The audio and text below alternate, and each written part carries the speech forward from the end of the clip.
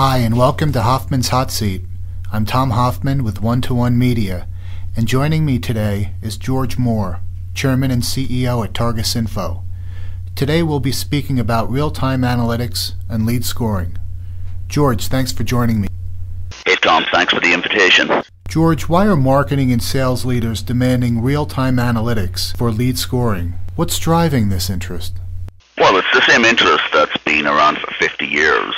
Customers are trying to lower their cost of customer acquisition. So all we're doing are taking the offline techniques they've used for years and using them online in real time. I see.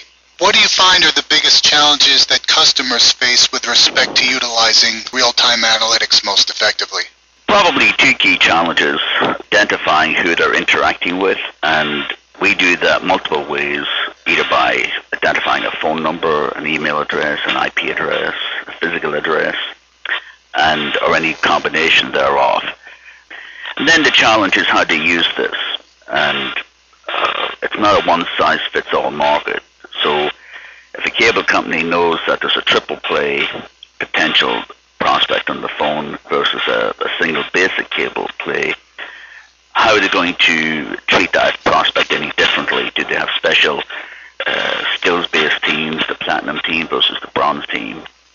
But most companies today, that's a legacy, and that challenge has been overcome mainly with all the technology that's become available in the last 5 years.